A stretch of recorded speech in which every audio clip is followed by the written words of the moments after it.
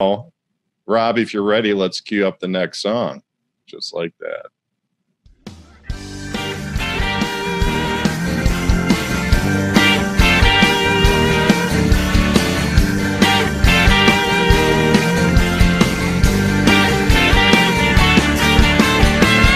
Who's crying wolf? You gotta recognize the thieves in their tracks. Who's crying wolf? We gotta separate the lies from the facts. The truth is calling our names loud and clear, but we're running with the pack that's turned to deaf fear. We have got to learn who's crying wolf. Think first, and the rest will come easy. I turn on the TV, and what do I see? Elected officials in a broken governmental machine, assuring all the masses they are building this American dream, while spending all the time debating the latest tweet. Your tax dollars at work. I turn the next channel, I see a smile so bright, spreading the gospel that everything's alright. Keep sending me your money market 501c3, a deduction for you and zero taxes for me. Hallelujah! Tell me, are you crying wolf? We gotta recognize the thieves in their tracks. Tell me, are you crying wolf? We gotta separate the lies from the facts. The truth is calling our names. Indie Music Live, episode 160 freaking 3. I'm JoJo Keys. Hope you like TJ Leonard. It seems like a nice guy. I didn't actually get to meet him because I was busy for the pre-recorded interview. But Dave, what are your thoughts on? Well, I mean, with that, you saw his studio right there. I think he just gets an amazing sound, out of that place. Like, whether you're into that type of music or not, you got to appreciate the quality.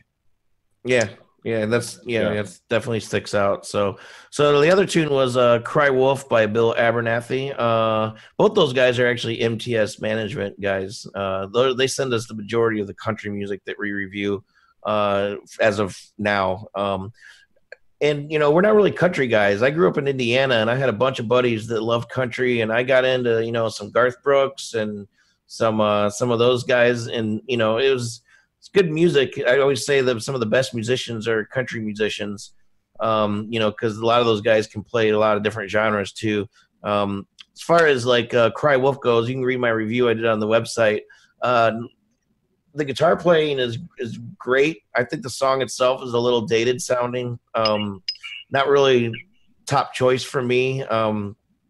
Nadira, does it make you do this? No. Different type of I also am not wearing pants, so I can't stand up.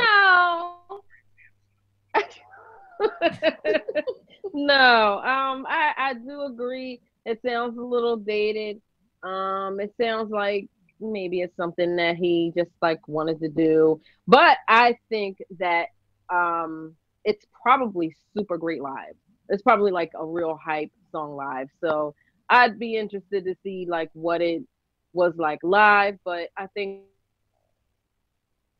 it's okay.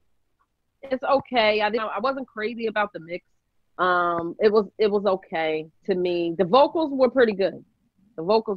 I think when I say that, let me clarify. When I say the vocals were pretty good, meaning that he didn't go outside of his comfort zone unnecessarily for this song. A lot of times people just want to, I want to drive it home, and, they get too excited and they take it somewhere that it doesn't need to go. And he played it safe where he was supposed to. And I think his message came. I mean, we've gotten a lot of music like this, though, Nadira. It's like a lot has passed through where the artist is writing in a style or an era that they're comfortable with and that where they want to be. You know, so it may sound Right. dated. Yeah, I think it does sound dated, but it's dated to like, you know, Dan Fogelberg. That's who you mentioned, Joe, in the review. And I heard some Dire Straits, some Mark Knopfler influence in this. And when I say dated, I don't mean like it sounds the sound quality is actually pretty good, but I think it almost sounds like it was recorded on older equipment too, which is fine because a lot of people like to record on older equipment.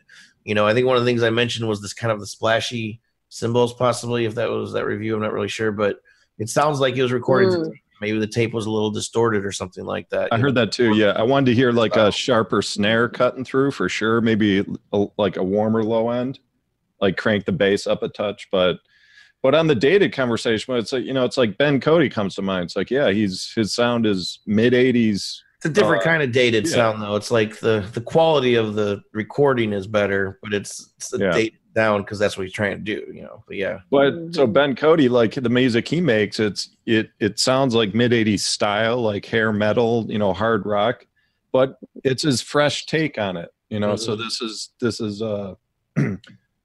that's why I said that. This is Bill's take on that era.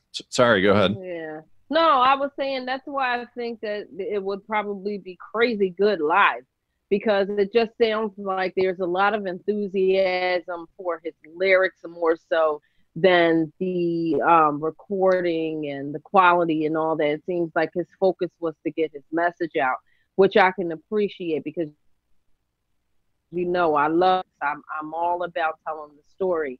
And his lyrics, it sounds like he's very, very passionate about his lyrics, and I enjoy someone who is very passionate about what they do. So dated sounding or not, you know, I that's what I enjoyed about this tune, is that he's really you can hear his passion, you know, and he didn't go where he didn't need to go with it.